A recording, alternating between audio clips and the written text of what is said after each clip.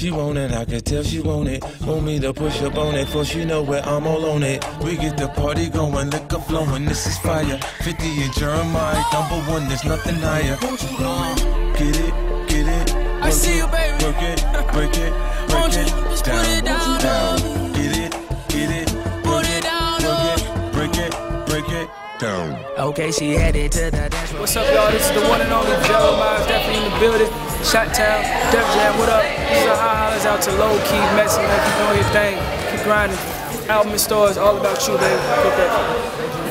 How's the music industry been treating you? Yeah. It's been love, you know. I got signed last year, March of '09 in Def Jam, and here I am, New Year 2010, just a year later with my second album. A lot of artists come and go. I just want to make sure people know I'm here to stay, man. All About You is the new joint, and it's been love. You know, how do I feel about certain people like Cat Stacks? Is she good for the game? I don't necessarily think she's good for the game, but you know, we need people like her. Everybody that's just, you know, she's just gone, you know. And I don't think we necessarily need her. But I think, you know, I can't knock her hustle. So like I said, I can't knock her hustle. She gonna do her. That's what she known for, you know, to be without. She been with people like him, Pretty Ricky, or she even got the Soulja Boy. So obviously she doing something right, man. Oh man, the craziest thing as far as groupies. I mean, some of them find our hotel somehow, some way. You know, doing shows, you know, straight Mardi Gras. I love that though. I wouldn't necessarily call that crazy. That's a beautiful thing. It's hella stories, man. We've been around the world, seen a lot of different things. So, where was we at? There was a big old party bus. That was the middle of Arizona, right? It's crazy. First of all, you know, we got on there. Promoters they didn't warn me, you know, what they were taking us to the club in. But we got on this big ass tour bus, whatever it was. It was an armor truck, matter of fact. An armor bank truck, bulletproof.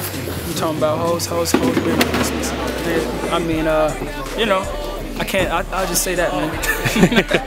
I'll just say that. What do I think about the Eddie Long situation? I mean, I don't think a rumor could go that far. You know, I think there's some truth somewhere in that, and he could, you know, I don't want to call him a gay liar. I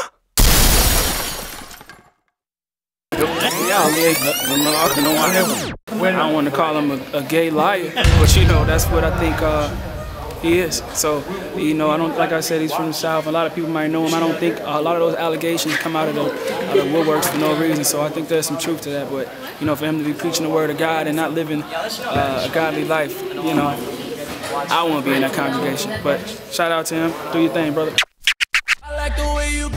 A dream collaboration would definitely have to be probably Alicia Keys, man. I think she's hands down the baddest chick in the game. Shout out to Swizzy, man. That was definitely a catch. She, as a musician, pianist, / myself, I think doing a collaboration with her would be dope. You know, so I know I can shoot for the stars. You know, I'm just a relatively new artist, but one day that's a dream collaboration. Let's see that. Yeah.